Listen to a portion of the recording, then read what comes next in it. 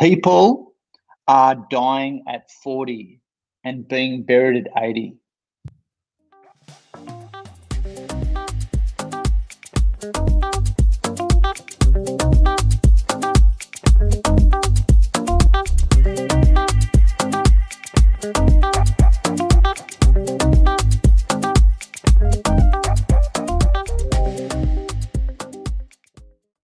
But there's a lot of people that aren't living in their truth, and that creates this cognitive dissonance, walking around with this disparity between what you do out there in the world and who you really are. That causes pain. That causes a chemical reaction. That causes things like depression and a feeling of being lost. So, there's a lot of people, I think what coronavirus has, certainly taught us recently is a lot of people have recalibrated on that, recalibrated on their happiness, on their sense of fulfillment, their meaning, purpose, started new businesses, started side hustles, innovated, adapted in their businesses and in their lives. And, I think it's been a good stock take for everyone. When you place your values, when you place your values and you place what it is that you choose in juxtaposition with your values, your level of fulfillment and higher emotions is based on how closely in alignment you are. That decision is with your values. The closer you are, the more authentic that you're being in that space. And now you're lit. Now you have your flame. Now you tapped into your internal flame. Now you no longer need the outside validation. It's nice when you get it, but you no longer need it because now you've connected your intentions, which are based off your values, to your mission. And now you're forever motivated because motivation no longer depends on how you feel. That's the decision I made. Is I can literally, it's the filter that I look at my life through, this bucket list stuff. I look at my life through my bucket list, through but this isn't, by the way, this isn't just about ticking a whole bunch of cool stuff off before you die. And it's not just about travel. That's why I wrote this book, the My Bucket List Blueprint, right?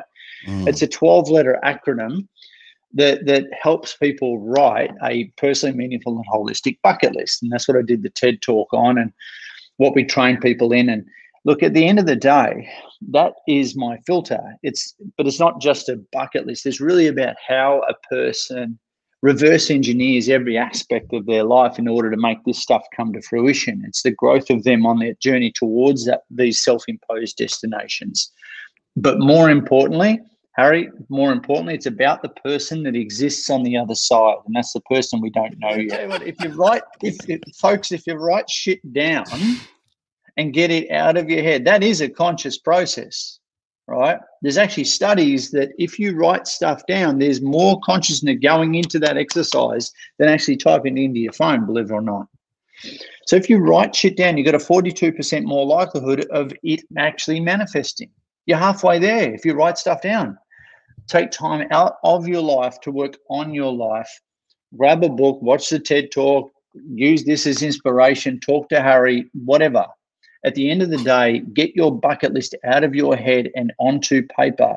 It's funny how the universe, God, whoever you want to speak to, finds a way to make this stuff happen. It's our reticular activating system, our internal Google machine that right now you're not typing anything into.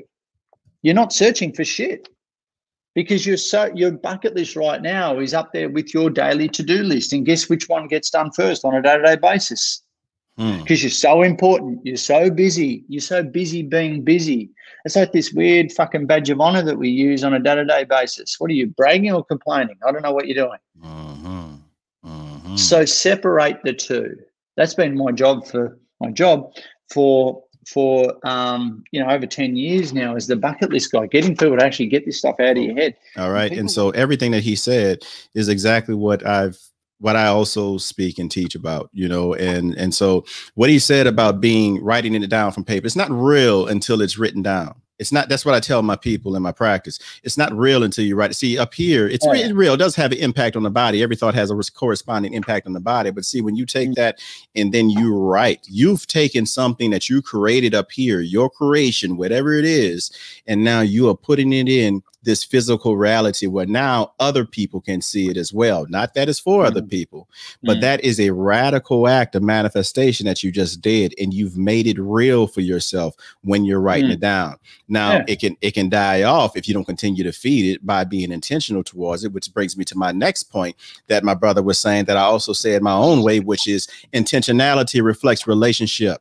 And what I mean by that is whatever we have a relationship with, or whatever we seek a relationship with, we are intentional about responding to that. Try to have a relationship, a romantic relationship, and not be intentional in that relationship. Try to have a business relationship and not be intentional about showing up to that job for that business relationship. It's not going to last very long. And so intentionality reflects relationship. When it comes down to living a values-based life, you have to be intentional about filtering your moment-to-moment decisions through your values, because your values reflect your behaviors. It reflects your mindset. It reflects your very way of life. And so when you attune your frequency up into the affirmation, now you no longer wait until you don't have to wait until death knocks on your door. There's a reason why I said, my favorite author, Khalil Gibran, says, if you want to understand life, look at it in the heart of death. Why would it take cancer for us to decide to truly live when all we've been given is time to live, and we are already born dying? Do we not realize that?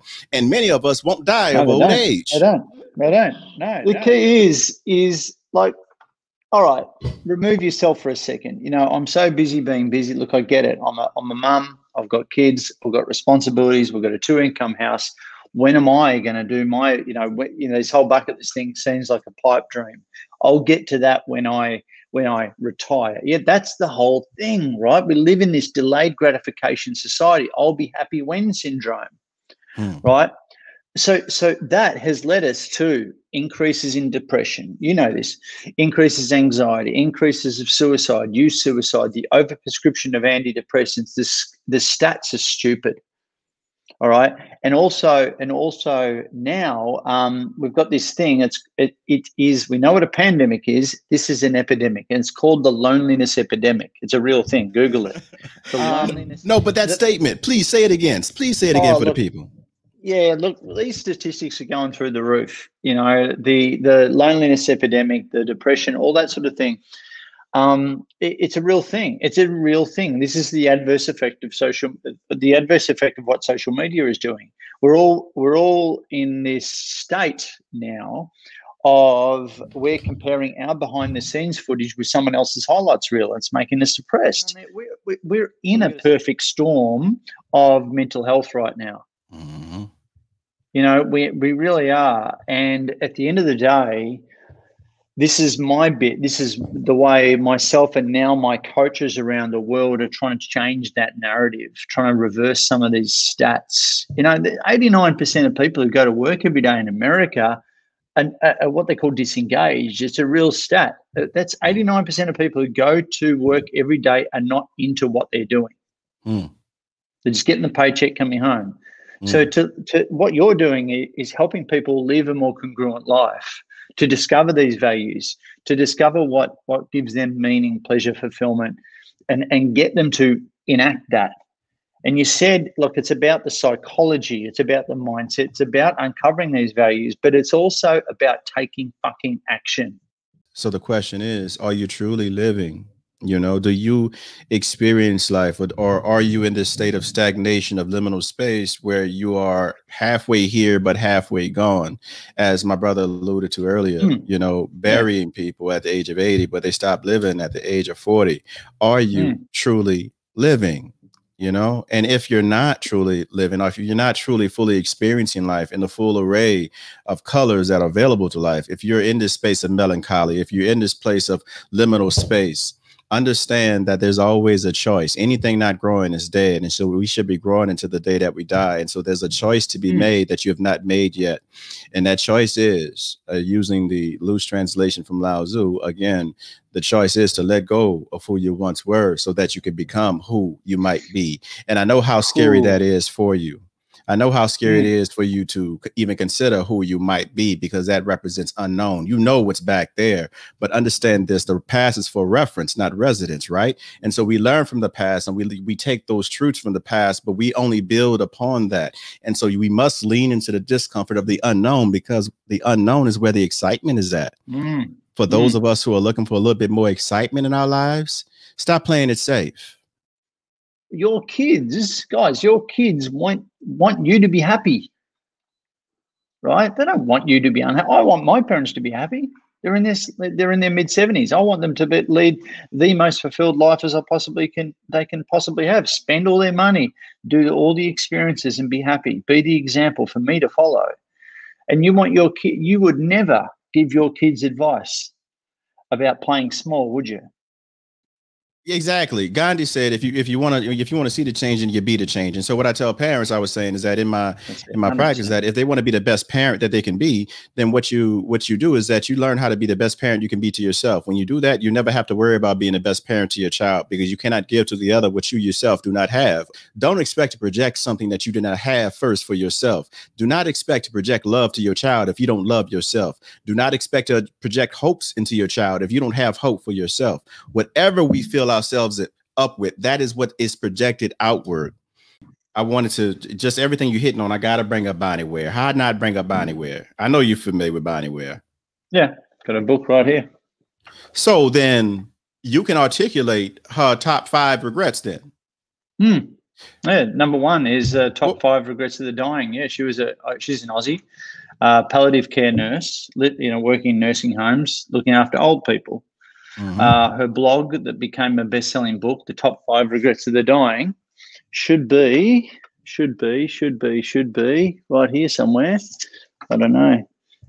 Here we go. Dog-eared, just in case. Number 1, I don't have to look at these, but number 1 is, I wish I lived a life true to myself, not what others expected of me.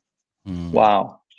So that's, not keeping up with the Joneses, being yourself, getting out of those family traditions. Regret number 2, here it is. I wish I hadn't worked so hard. We can all work smarter, not harder, right?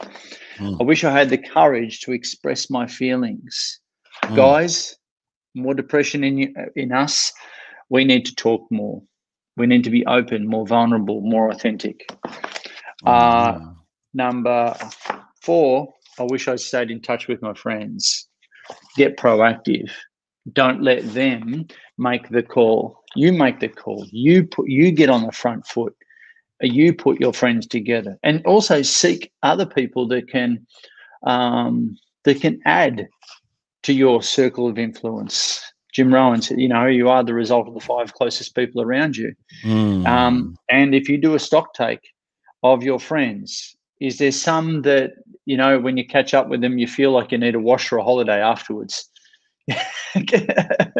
Energetic alignment. Oh yeah. Time to shake that up. And the last one, which is scary, is I wish I let myself be happier. Mic drop.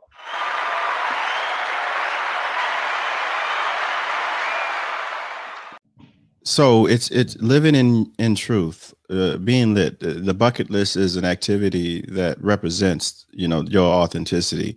You see, when we choose not to be fully present with life and fully connected and step into our authenticity, it's as if we separated ourselves from a part of ourselves. And if you separate a limb from the body long enough, it dies, just like a branch that's separated from a tree. And so the only way to fully experience life is to reconnect with those parts of us that we've put in the closet because people weren't ready to see that. It's not about, do you have a stadium of people waiting for you? It doesn't matter about the how doesn't matter. It's what you decide for yourself. And when you step into that authenticity, you will see synchronicity kick up in your life. And then just these things, these opportunities just begin to fall with the synchronicity that just assist you along your way. But you have to make the choice and then believe that you can actually experience that, Yeah, and I like that word, synchronicity. Yeah. And that's what happens when you start writing this stuff down, start getting it out of your head, start making it more conscious, decision and direction for it. When you begin to develop a game plan on how to live in your life, live according to your values, according to your plan of approach, again, your approach to life. When you develop your approach to life and you live through that, you develop your operations, your environment, your entire foundation based off of how you approach life, and then move into the action plan. That's when you have consistent access to these higher emotions. Happiness fleeting. You have to do something. But also there's something to be done with many of these, but just doesn't take that much work. And so peace is the, like my brother said, the absence of cognitive dissonance. And so in your circle, he mentioned the circles. Again, your network determines your net worth. And so when you look at your circle, if you don't have people in your circle that is energetically aligned with you, understand that like a cold front and a warm front, when they come together, they're going to be tornadoes. So if you want the tornadoes and the hurricanes and whatever else out of your life, make sure that you get some people in your life that you are energetically aligned with. That's going to save you a whole lot of self-chosen suffering. Life brings suffering.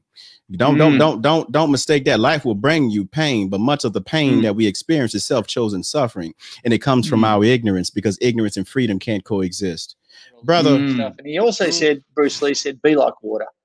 And I think in our times, with the cyclones, the shit that's going on in the world, the pandemic, is back to that, control the controllables, you know, stop being everyone's bitch, stop being the bitch of the world, you know, and you can control what you can control. That's our inner circle. That's us. You can control your mental health, and you can control those little words that you say to yourself when you're by yourself, and they're the most poignant words. You can be either at the cause or the effect of everything in every single freaking moment. So I hope someone takes, you know, some people take this away and really enact and you know, get at the cause of their life, because life is way too short not to.